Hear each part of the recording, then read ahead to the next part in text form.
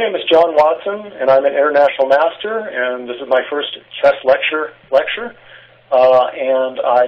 Thank you for listening, and I'm going to talk about a variation of the French defense called the Guimard variation. So without further ado, let's just see what that looks like. That's the French defense. Black is attacking the e-pawn. That sounds trivial, but there's actually very few openings in which on the second move someone is attacking a pawn. There are probably no d-pawn openings that are like that, and in the e-pawn openings there's the Scandinavian and the Pierce. And what else? Very few openings actually directly attack a pawn. What that means is there has to be a reaction. The pawn on e4, the white has to do something. Either defend it, advance it, exchange it, or give it up, gambit it. So in this case, he defends it, and that's called the Tarrasch variation. It's always been considered a very safe variation, and without much risk, and hopefully giving white a small advantage. Traditionally, this has been the idea. Recently, I think things have changed. I think that black can get very aggressive play. I think black can get equality. And I think most top players are coming to that realization. It's still a fairly practical move for white, but it's not at all the safe move that people used to think it was. Okay, so in our game, in our variation, black plays this move. That's called the Guimard variation, and we'll talk about that for in a second. But I want to make a point about the Tarrasch defense and this strange move. The main variations here are this move, attacking this, and this move, c5, attacking the center. Very logical, strong attack-the-center variations. Recently, we've been seeing some funny moves. The Guimard itself, we've been seeing even this move. Now, that looks crazy, right? And I'd love to give a separate lecture about that, but there's no time. But it's a big move. Grandmasters are playing that. This is a slightly older move, but I think it'll come back for the same reasons. And this move has been very, very popular over the last 10 years or so. Again, bringing a bishop out before the knights, doing really almost nothing, looks very odd, right? So what's the point here? I think my point is that this knight on c2, and white doesn't stand very well. I know that sounds funny. It's really almost a problem piece in a way. So if black does very little, it tends to force white to figure out what he's going to do with that knight. I mean, if the knight goes here, there's a problem with where that knight's going to go. And if the knight goes over here, it's sort of away from the action. So black can afford to make a sort of crazy move like that, and certainly a move like this. So here's the Guimard. That's this move, which, by the way, attacks a pawn. So that's the second straight attacking move. And white has to defend that. But the Guimard is interesting because it cuts off the c-pawn from attacking the center, which is a traditional idea. Nimzovich at one point called the move knight c6 in this kind of position equivalent to cursing in church.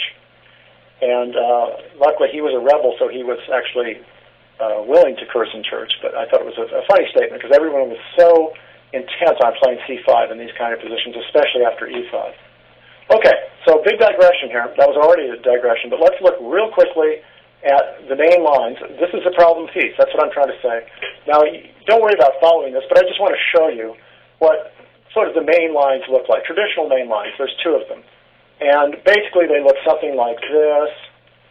Black accepts an isolated pawn, and white at some point goes here, attacking the bishop, and then maybe moving the knight again, at least very early in the game, maybe not quite yet. All of a sudden, this knight is in great shape. It's on a beautiful square. It's attacking. It's already gained a tempo on this piece. Well, let's face it, that knight did pretty well, didn't it? So that knight became useful. And real quickly, I know this is a digression, but let's just see this. The other main move has always been this move. And this one you might pay a little more attention to. The knight is attacked. Knight comes back. White plays, for example, this move. Black plays here, attacking the center. That's the traditional way to attack the center. You don't do that in the Guimard. Now you attack that square again. White defends it. Black tends to attack, take a pawn, then attack in the center this way. 3 pieces on that. White's going to take. Black retakes. Don't worry about learning this by heart or anything. Now this knight goes here. Black goes here. Maybe white castles, black castles. Okay, so let's slow down here for a second. In this case, this knight came from here. That's the problem knight. Well, it's not much of a problem now. It's sitting on this wonderful square where it has all kinds of influence on the game. It protects this pawn, which is a little bit weak, by the way. So the knights and the bishops, everything's doing a good job here. Let me just go back for a second. All white's pieces are aimed at the king side, for one thing, which is very nice. This is it's very handy. Even this one can pop over to the king side. This one can certainly go some square like that. So white has solved the problem of his d2 knight. Let's go back to the Guimard for a second. So what about this? Now, again, this is just an introduction. Let's see what often happens in the Guimard. This is a main line. We're going to look at this today. Okay, let's just say white does the exact thing that he did in the position we just talked about. I'm going to ignore some of the lines here, but let's just... Okay, this is almost the same thing we just saw, except this pawn was up here. Almost the same exact position. And so let's just keep going, say white castles or something. And black puts the bishop here just like the other time. And now I'm going to make a few moves that aren't absolutely normal here, but just to make the point. Let's say he wants to get rid of that piece. So maybe now notice it can't go here like it did last time. It certainly can't go there. Let's run it over here. Maybe black castles, maybe white bastions the center up, and here's the point. Now let's say black plays this move, just opens up the position, freeing this bishop. White plays there, black plays there, maybe white captures. These moves are probably pretty good. Okay, so you get a position like this. Maybe white goes here and has a little bit of pressure there, so he goes here. Now compare this, if you can remember, if you could have held the old position in your mind where we played knight f6. That pawn had been attacked before and isolated. And here, the pawn is very safe. And black's got his pieces out. Well, how did that happen? That basically happened because this knight ended up going to really a square that didn't help. It didn't gain any time attacking anything, and now it's quite out of play. So returning again. Okay, so that would be a Guimard variation. And let's head back to show you what would really happen here. Sort of go to a real sort of game. That's all a digression. I didn't go into much detail there, but you basically get the basic idea. Black is not attacking, let's go back a second. Black is not attacking this pawn by c5. What he's doing is he's attacking, as you'll see. Okay, white goes here. We'll look at other moves in some other time. Black goes here, attacking this pawn again. That's three pawn attacks in 4 moves. Almost never happens in any chess opening. White plays a very natural move, attacking this knight and cramping the knight. Now, this kind of position, if you play the French, you may have seen before, usually black tries to pile up on this pawn by attacking it, and maybe bringing another piece out and attacking it again. Well, that's not possible here, because the cursing church knight is sitting there in front of the c-pawn. So what black's really trying to do is attack from the front of the pawn chain. So let's just see that. Now, what we're going to show first, what we're going to look at, is the move that compares directly with the variation we saw before. Okay, here. And let's just go ahead at this point, and let's see a game with this. Okay, here we are following the game Rosic-Chernuzek. So this is a real game, Ostrava 2005, which shows some typical Guimard theory. Okay, so once again, white plays this. Black plays the Guimard. That's the Guimard move. And white plays this move, protecting the d-pawn. Very logical move. Gets a new piece out and protects this pawn, and very aggressive centralizing move. Real quickly, if white plays this move, and maybe we'll talk about this in some other lecture, but that's very logical. White's about to play this move. For example, if black plays here, we go into sort of a normal Tarrasch situation where that knight's going to go there, and this knight's going to go here, and actually now white solved that problem of that knight, and black's suddenly not got a very good position. But what black does here is look at this. He plays this move. Very odd-looking move. He's moved the e-pawn twice, but if you think about it, what can be bad about this? He's got the same center as white. White's got a passive knight. Black has an active one. So maybe I'd say we might look at this again at some point, but black's doing fine here. So let's go back, and there we are in the Guimard, and play the better move, which is this. And go back to the position we were looking at last time. Black provokes the advance of the pawn, runs back there, and again, we're going to play this move. Now, there are a lot of other moves here, and we'll look at those in other lectures, I hope. And, for example, one move is this move, and another move is this move, and another move is this move, and another move is this move. And they're all good moves, but they aren't maybe absolutely as critical as the move we play in the game, because that has attacking possibilities. Now black, as we saw, is going to have a hard time moving this pawn, so he's going to be attacking in the center, and that's what he does. Now all of a sudden, look at this. This is a rather strong bishop. This queen is coming out maybe with a check. This knight can move over here. So this move is a very dangerous move in some sense. So in the first game we're looking at, white's going to simply take that pawn, nothing fancy. And here, black is going to take with the queen. Now the last little example we saw, black took with the knight, which is absolutely fine, and it's probably more instructive. But taking with the queen is actually my preference. Both of them are fine. This is very interesting because it puts so much pressure on e5. And so maybe black can get that move e5 in. And if black gets that move e5 in, his worst piece, the bishop, can come flying out. So let's just see how that goes for a second. Okay. What's another piece on e5 there? Okay, now white wants to stop e5. White wants to answer the move e5 with c takes d5. And that's very likely the best move. Let me go back for a second. You might have been wondering why, after this move, black couldn't simply take this pawn. And the answer to that is just development, a little problem with development, here and here. And this position, possibly is worth looking at for a second, just because it shows how tactical this position is. Now, black has two center pawns against none, so that's a big advantage. So if white has to somehow get an attack going, so he attacks that pawn. Black comes back. This has happened, actually, in a couple games. And white plays a very clever move here before black manages to just get his pieces out. White plays this move. This is fun to just look at. It's not that important for the whole lecture, but it's fun. Okay, what is white threatening? Bishop here, check, followed by queen takes queen. So that means that black can't pause to take that. So black plays there, stopping bishop e5 check. But now white has this other move. It's very interesting. He probably should just take that knight, and the queen would take back. But he plays this move. And this is very, very logical.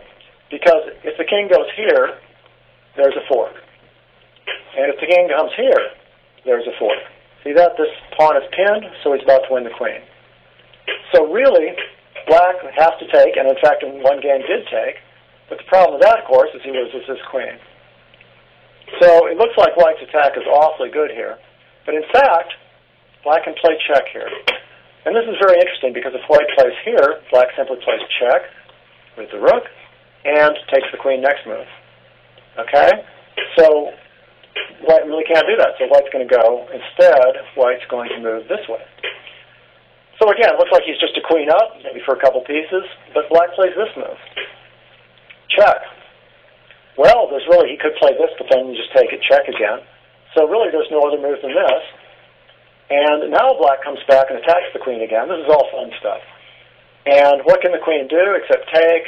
And then we have checkmate. Very cute little line, and shows you how dangerous, actually, how good black's position can be with two center pawns. Now, in fact, this position is let me go back here, a little bit too risky to take this pawn anyway, just because white doesn't have to play that way. White doesn't have to be so fancy. White can just develop very quickly. So instead, black plays here, as planned. White plays here, attacking the center, as we talked about. Black castles. The idea is pressure down here. White plays that. We could talk about other moves, but I think you'll see there isn't much of another plan at this point. Now that attacks the bishop, which now has to retreat. Okay, and white plays, just a second, white moves the knight. Now see, the knight's off-center on the queen side. It's still a good move, but at least you're not getting kicked around on the king side, which is the big danger when you open up your position like this, with moves like this. So the knight on d2 already has been a little bit of a problem, you could argue. Okay, now white's got the idea of playing here, so black simply stops that. It's not always that great an idea, but he stops it anyway. White just continues developing, and look at this. We got it again. And that's the move you're really looking for, because that frees the bishop and attacks from the center. And that means black's probably got equality if he can get away with that. So takes, which way does he take? There. White takes it, black takes. Now again, there's no real pressure here, as there was before when these pawns were gone. Because then that was an isolated pawn, but now we still got that.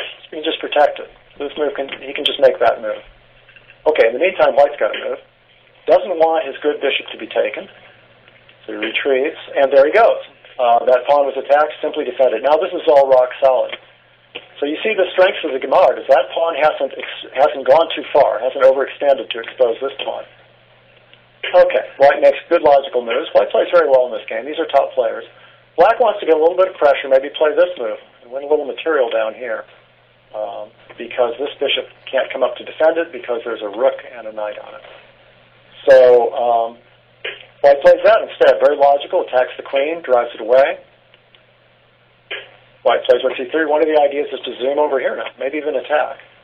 Good move on the third rank. Black develops a piece to a very strong square, covering a lot of nice squares here.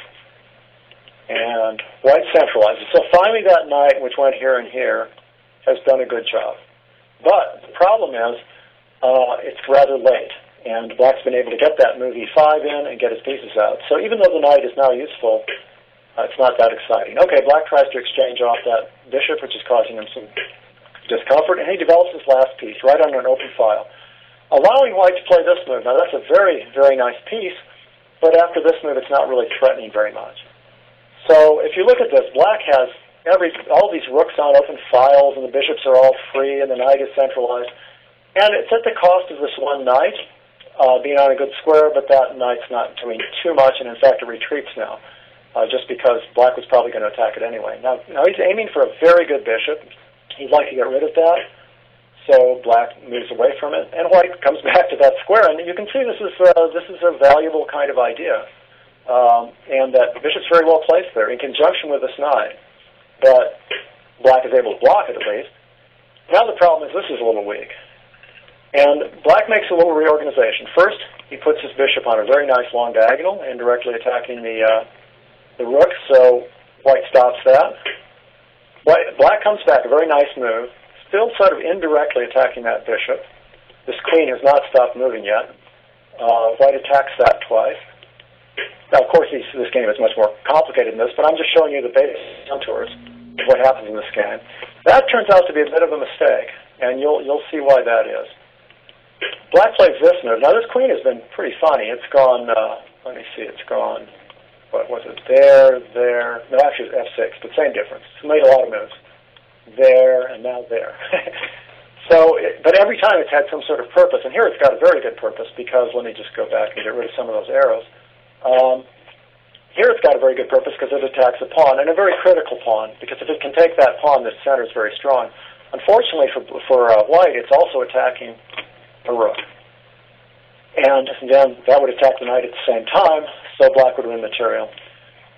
So because this bishop h4 move is so strong, white is going to have to give up this pawn instead. And so white simply retreats. The knight that was attacked twice indirectly.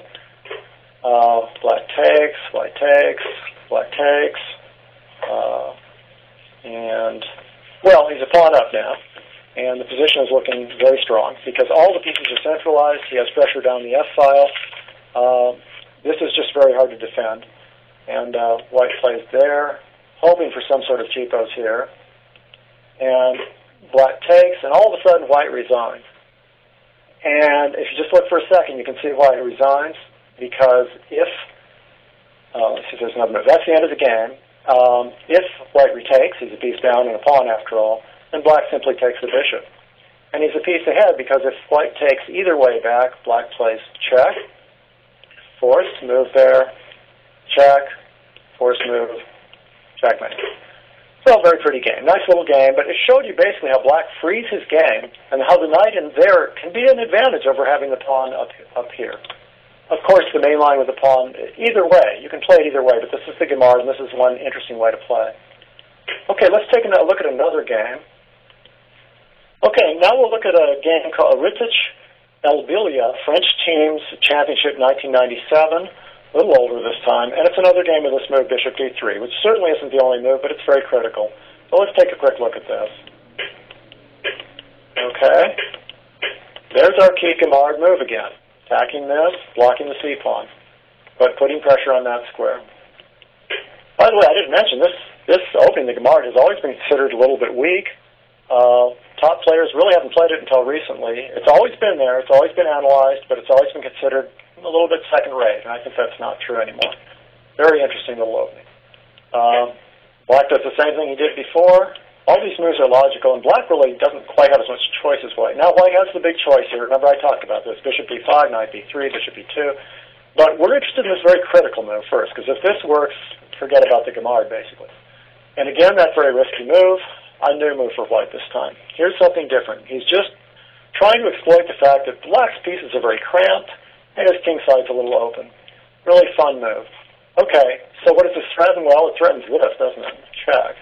And then if black plays up with the pawn, white simply takes it. So we're almost in a checkmating position here. Very strong threat. So black, it's interesting what black does here. He could simply take the knight, but then after check, now black can either play g6 or king up. Let's try king up first. Now, white's a pawn down, but if you look at this position, he's threatening this move, bishop takes, winning the queen. And if black plays some move like this, he plays bishop takes anyway. And he's got most of his material back, and the king's stuck in the center. You can imagine that black doesn't want to play this way. Let's go back for a second. So what black does instead is very clever. He clears some room for his king. Now, white's check would be pointless now because black would just play g6. Let's take a quick look at that. If he plays there, black plays g6, and this is covered now. So there's no clever little move, bishop takes g6, because black takes back. Okay? So white needs to do something else. Well, the natural thing to do is for him to go a piece ahead. Piece ahead for one pawn. But then black's point here now is, okay, I'll take this piece now. And white plays check, as expected. And this time black sneaks over here, and that's kind of the point. Very, very safe, actually. If you look at all these pawns, he might even move this way pretty soon. But these pawns are very solid. Very hard to get to that king. If a queen ever comes here with check, there's three pieces that can get in front. So there's no real danger there. And let's just go ahead and see how that goes. Oh, my fault. My fault. Excuse me. Let me revert there. Black actually plays this move first, and you'll see why in a second. White plays the move we talked about, bishop takes, check, and if black now takes, white's going to win this rook. It's a lot of material, very strong position, and white's going to have a great game. But that isn't black's idea. Black's idea, let's even go back one move so you can see what really happened here. What happened was check, and instead of playing king d7, he first played this move. White took the pawn with check, so that's one pawn that black gave up, but now he has even more safety. And there's other things going on too. White plays this move. Now that's a very, very strong move. That's a great move, partly because white's in a bit of trouble here.